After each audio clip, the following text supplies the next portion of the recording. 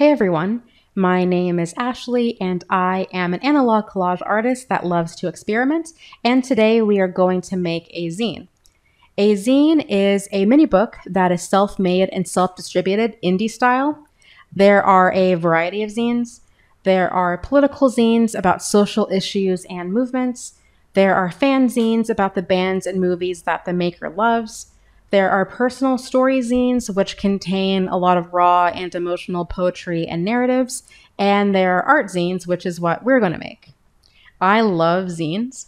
There was a period earlier this year where zines were my hyperfixation and it was all I wanted to make. I love them because it's just a great way for me to flex my creative muscle and just get something on the page without having to overthink or overcomplicate it. These are my two most recent zines. The surprise for tomorrow is all about death and mortality. Before I made this, I just purchased a book that had a lot of vintage etchings of skulls and skeletons. And while it makes for some, dark subject matter, I was really inspired by it. On the opposite end of the spectrum, 100% Less Evil is literally about nothing. This was just me having fun and making 8 really silly collages. And so far, this is actually my favorite zine that I've made. I just really enjoyed the process, and that's why I think I love it so much. For today, we are going to be using this little scandalous number here. I impulse bought this book a few weeks ago, and as soon as I got it in the mail, I took one look at it, and I said, I just bought a $15 paperweight because I'm never going to use this. And so on my shelf it went. But this morning before work, I just randomly picked it up and started flipping through it. And it was interesting. We have these scandalous photos, the OnlyFans of their day. But as I was flipping, I was like, these are really silly and over the top. And there's a way to experiment with these and play around with it because it can be funny. And I think it can be funny without completely removing the context and stripping these women of their sexuality. We can do both, and I want to try it. So I have cut out 12 of these lovely ladies because we are going to make a 12-page zine. I've never made a 12-page zine before. All of my zines have been 8 pages. We are going to go through the entire zine making process. We're going to make all the collages, then we're going to make copies, and we're going to bind it. I hope as we're doing this, you're going to bring out all of your collage materials and make a zine along with me. The first step, of course, is to fold our zine. For 12 pages, I'm going to take 3 sheets of 8.5 by 11-inch paper, going to turn that landscape mode. And I'm going to use a bone folder. I used to skip this step and I would fold my zines however, whatever which way. And I found that this really does make the difference because you want a nice, crisp, clean fold. So going to get that stacked up and lined up as close as I can. And I wish I was more precise with these things, but precision's not my strong suit. Okay, I think that's about right. Right. Okay, and then just get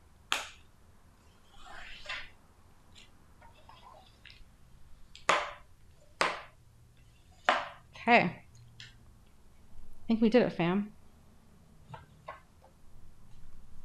Yeah, okay. All right. So far, we're off to a wonderful start, and it's all downhill from here. Okay, so next thing is label the pages. I do this because I often work on my zines either out of sequence or while I'm doing one page, I'll take it apart and focus on that page exclusively. So doing this just helps me keep track. 12 pages includes the front and back cover. So label, front cover. I have awful handwriting, don't judge me too harshly. Back cover.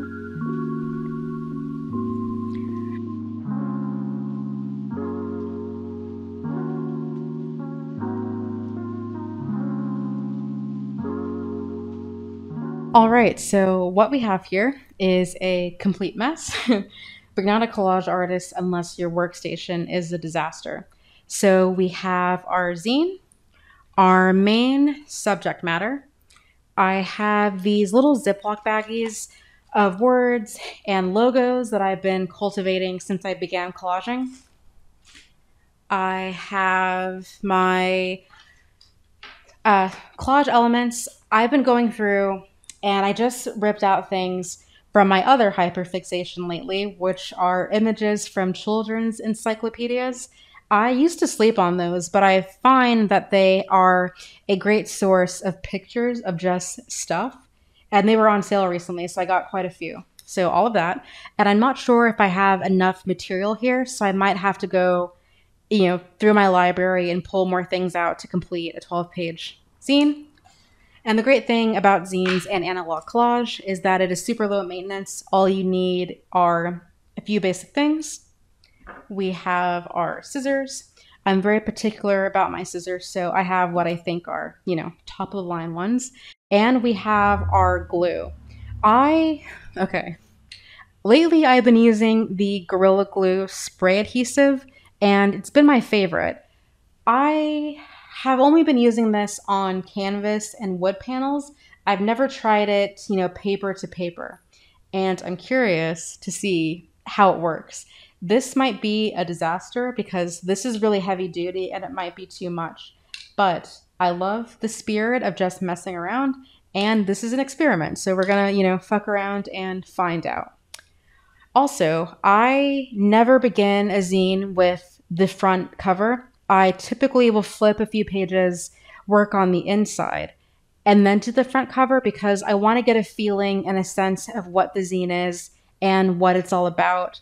But because I know for sure that I have a unified element throughout each of the pages, which are these pinup photos, I feel more confident in just starting at the natural beginning point. And I already chose what I want the central images of the covers to be. As I was going through the anatomy part of my encyclopedias, I found these two images of, the exposed human body. And there was something about that kind of got my, brain moving, as it does. And I was thinking about this whole idea of nudity and looking at the human body. And it's in a literal way here. Our eyes are drawn to these women. But in this sense, this is the true nudity. We are seeing, I don't know, I can't put it into words. It's like we're seeing what's going on under all of the skin, the elaborate network that's happening inside of your body. And I don't think that we give women, especially in these positions, that same amount of power, acknowledging their complexity. So I wanted to feature that in a way. So let's see who goes with who. I think I want to do her with this body because I'm feeling the two pinks here, and our magician with the skeleton. And now we have to decide which one is front cover and which one is back cover. I think magician lady, a lot of intrigue there. It's like, what is your story, ma'am? What is your little trick? Do you, rabbit out of the hat? I don't know. I don't know you, but I want to know what your deal is. And this woman is giving off like friendly vibes. Like, hey, I'm smiling, back is turned. What's going on? So who is our cover girl? I feel like some man in the 1940s also had to make this very tough decision. I get it. I understand. I empathize now. Magician lady to me is more interesting, but I think that, again, I'm getting this like welcome vibe from her. So I think she's front cover and she's back cover. So set that aside for now. And I always take my zines apart when I work with them and just go page by page. So we're going to pull all of this out. And let's see what's going to go on the page with our main images. And again, I just cut out random things. I don't have really compelling ideas. So we're gonna Marie Kondo it. Everything on my everything on my left will be the maybe pile, and everything on my right will be the spark story pile. So maybe. No, wait. Actually, spark story. Maybe.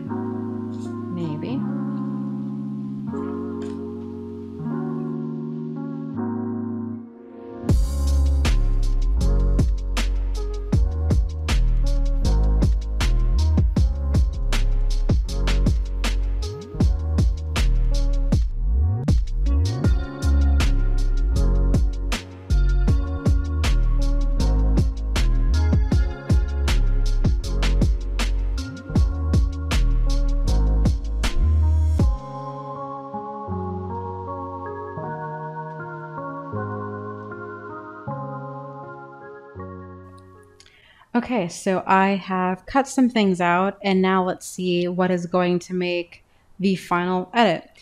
I know for sure that we want to use these two pieces. They are the most important parts. And I want to use this bismuth crystal. I just think that this is so pretty. And every time I encounter one of this in my books, I always cut it out, and I've used it multiple times. And then this is a bottle of perfume that's shaped like a woman, and there was also another bottle that's shaped like a man. And so I think it would be fun to have woman bottle on the front cover, men bottle on the back. And I don't really feel strongly about these. I don't want this one.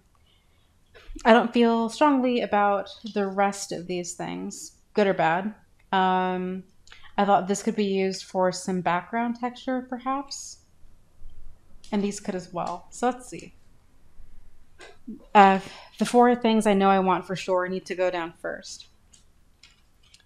So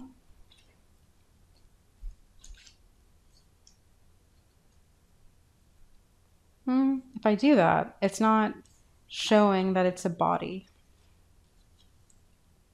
And if I do that, it is covering her body.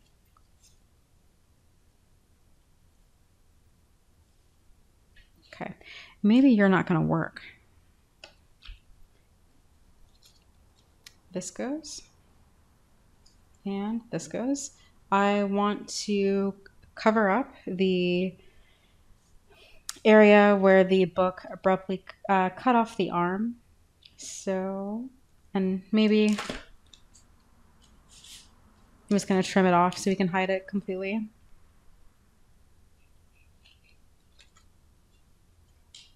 No longer an issue. And I kind of wish that they were the same size. Although perhaps having the body be a little bit... No, I want them to be the same size. I want it to seem as if this is her internal life, essentially. So I need to cut off at the... above the knee.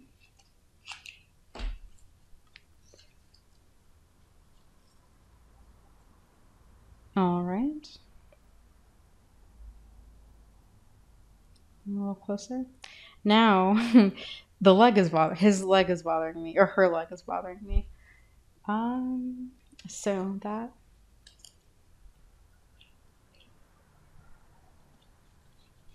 Gotta go.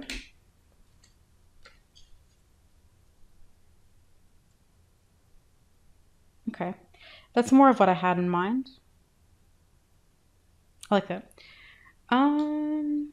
Bismuth crystal. Wait. If I...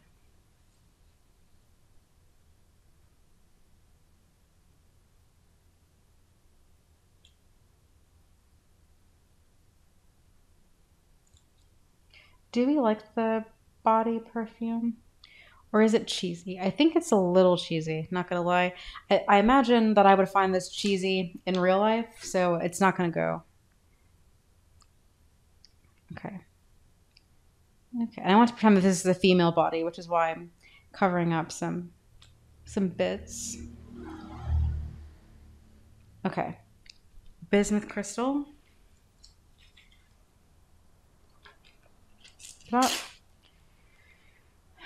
And I kind of want the ridges on this to show. So I'm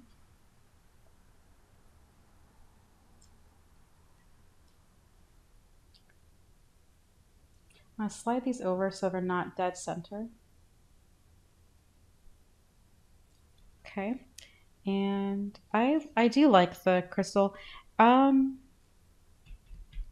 do. I like it.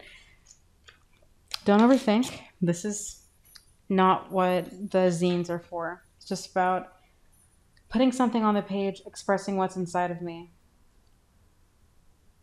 We don't have to overcomplicate things at all. Go what feels right, and that feels right. I want some color, some more color. And let's explore this piece. Yeah, I want to do this. I will take out the blue sky, leave some of it though. And where do I want it?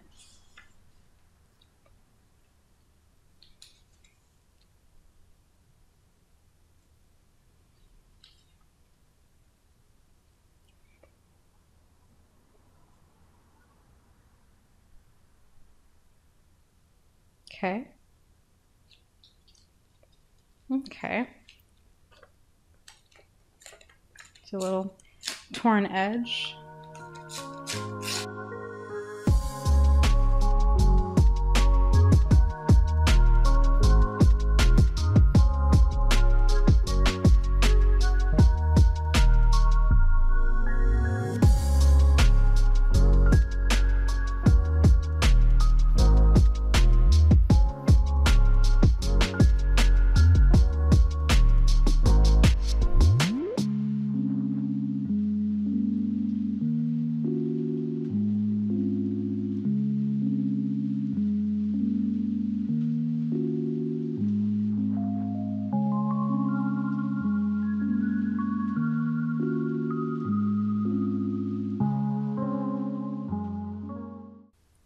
Okay, I think that is our cover.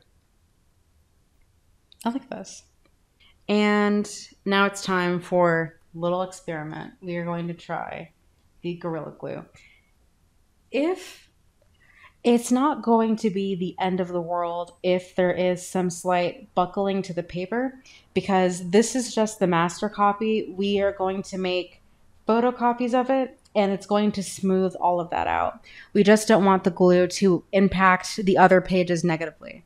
So I am going to clear the board reluctantly because I have this issue where I will forget where I wanted everything immediately after it's gone. Not the best short-term memory. So, okay. And our glue, give it a little shake.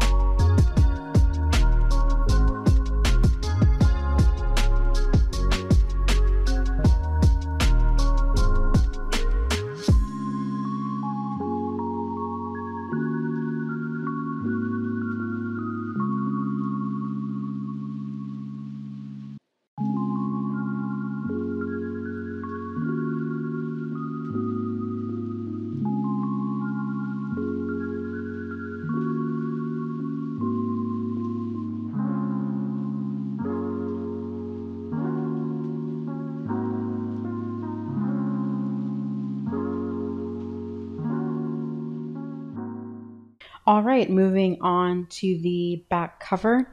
I believe that I cut the skeleton down a little too much, not as much as I was intending to. So that's kind of bothersome for me. And I honestly do not feel like trying to go in and cut between the ribs. But I don't like how that looks. So I think we're going to have Our Lady obscuring that in some way.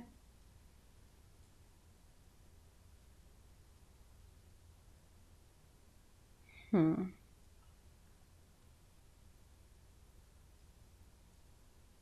I also which part bothers me more?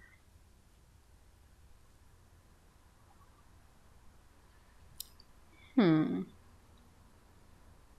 Let's see.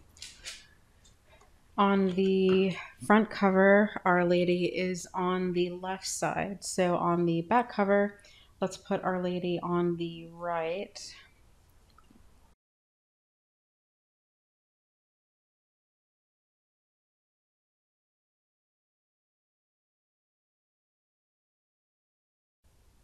Okay. That didn't accomplish at all what I wanted to do. I want to hide the ribs. So let's see what we have here. I cut out, I cut out a heart, but then I got rid of, you know, a bunch of really important things that are supposed to go with a heart. So, uh, okay, I don't know. I have a few roses. I have a big one, and there's a small one lurking around somewhere. I also have, for some reason, some Twizzlers, which I thought would be a cool texture. And then a few more things for texture. So, the heart, I kind of like,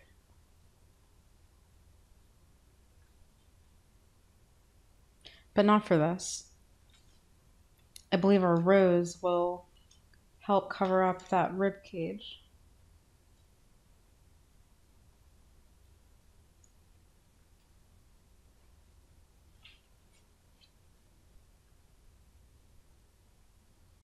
Let me lift him up a little bit more. I'm kind of get him a little. I don't want him right in the center.